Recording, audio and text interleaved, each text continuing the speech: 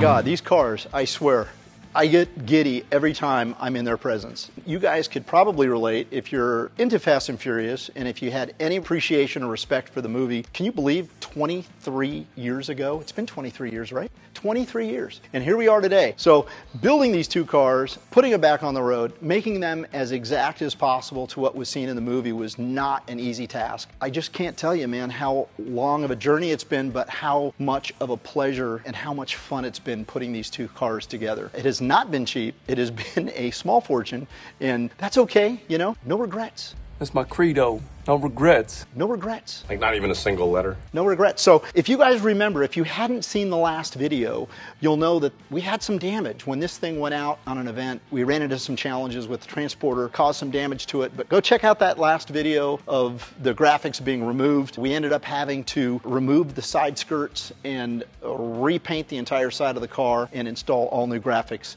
It is done. It looks amazing. I was concerned because this is not an easy color to match. You know, unfortunately, when you have a little bit of damage, you end up having to paint pretty much the entire side when you have multi-stage paint going on a car. So that's exactly what we did. It came out amazing. Joe once again killed it. As you can see, we made all the repairs to the side skirts. Did have to actually do some repair damage to the door edge. And while we were at it, we decided, okay, it's time to put the larger decals, the correct size decals on the back of the car. So the Greddy and the DT decals are actually larger than what was on it previously. We did add the APR decal on the wing. Those were missing. Fortunately, I have another set of these. I'm gonna actually move them back a little bit farther, so I still have that to do.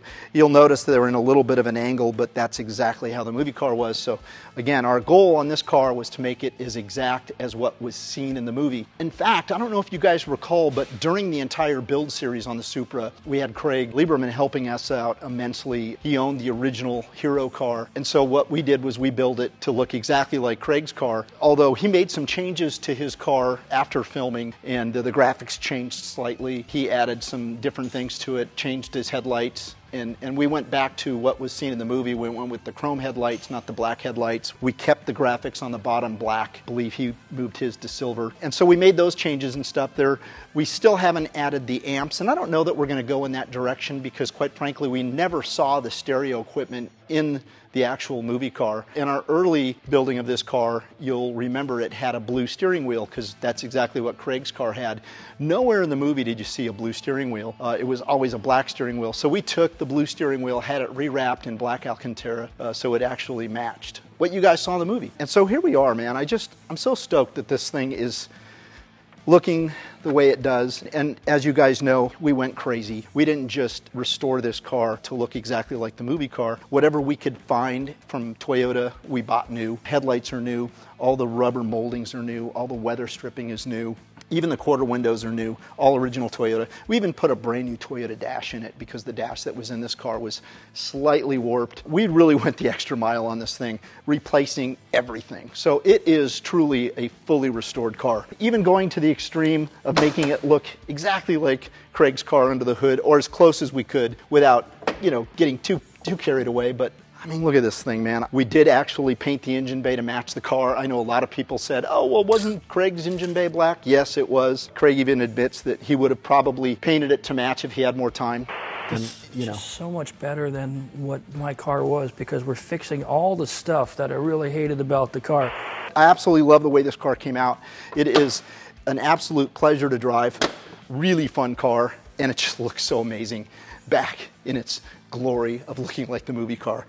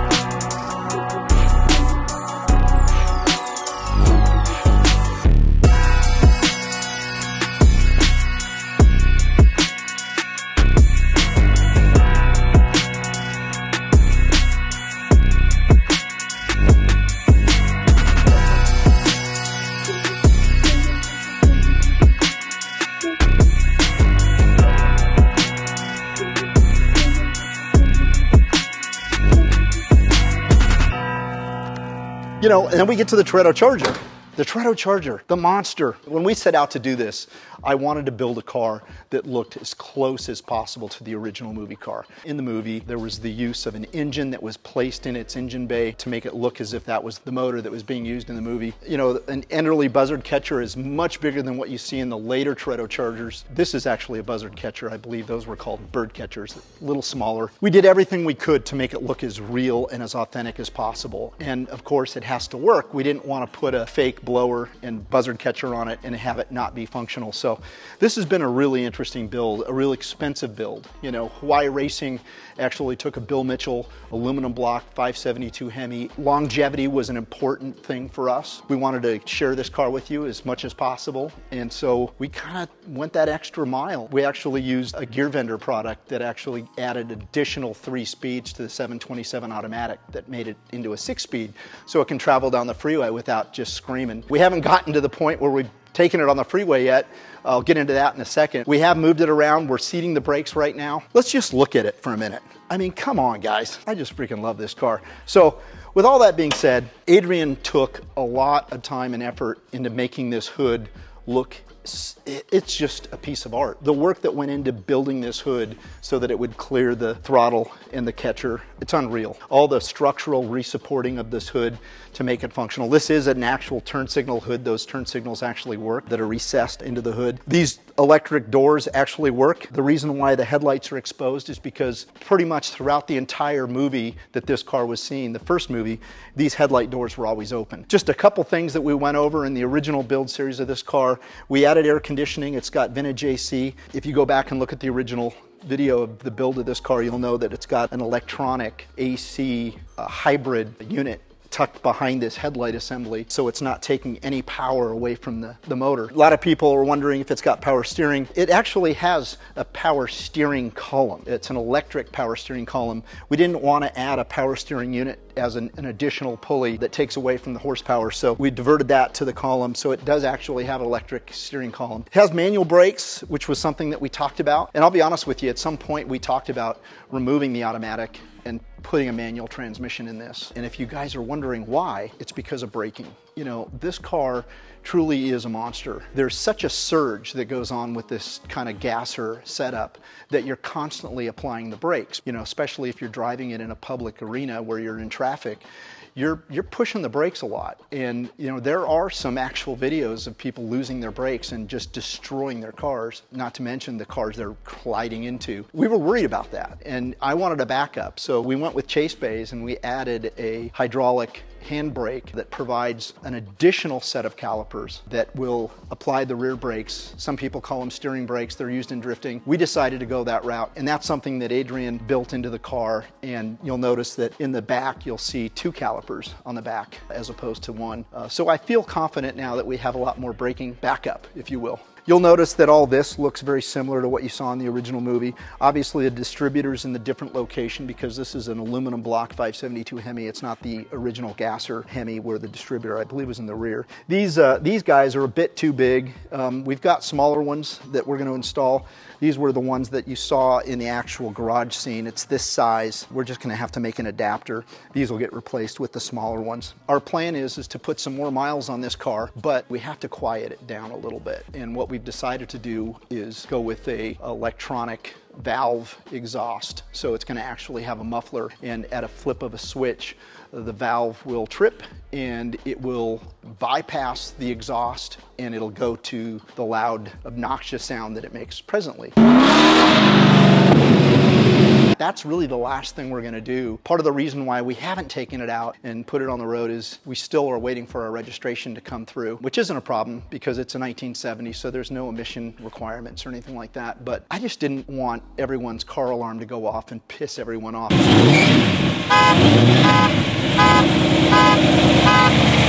Not to mention the fact that it's so loud, man, you really can't even hear yourself think when you're standing next to the car or in traffic where it's echoing off the cars next to you. So as a courtesy to all the people that don't necessarily have an appreciation for this kind of build, we just wanted to be in a situation where we're not having everyone, you know, the old man shaking his cane at us. So that's the next thing we're going to do on this car. Moving forward, we just want to share them with you guys. And look at this absolute stunning car. One of my favorite cars of all time. I just absolutely love this thing. I mean, come on. Can you believe a B-body closes that nice? Unbelievable. You know. Love this car. Absolutely love it. Every aspect of it.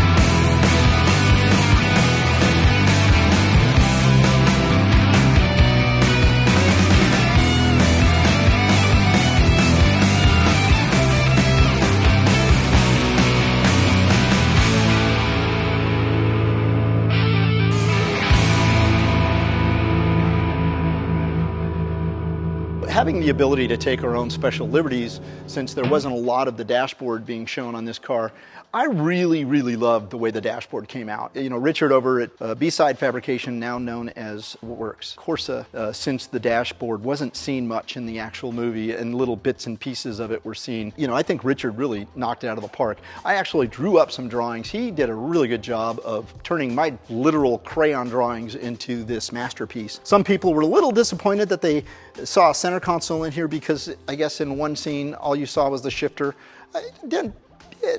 Whatever. You know, I love the way it came out. I love the idea of it having the center console. The entire back package tray and rear seat delete, in my opinion, just looks absolutely amazing. Not to mention the fact that this roll cage is very structural. One of the things we realized is after we got the roll cage installed and fitted, the rear windows couldn't roll up and down because of the actual handle was getting in the way. At one point we thought about just putting power windows on all 4 windows, and then we decided, nah, let's just leave it a manual roll-up. Then after, of course, getting the cage installed, we tried actually rolling the rear windows down and we couldn't. Come here, check this out. Adrian did an amazing job. He retrofitted electric motors to the rear windows and added some switches that kind of look the part for this dashboard, and it's these guys right here. Just 2 toggle switches that actually operate the rear windows. And now we don't have to worry about not being able to roll the windows down, which is kind of cool. Front windows are actual manual. They still work as a traditional window should.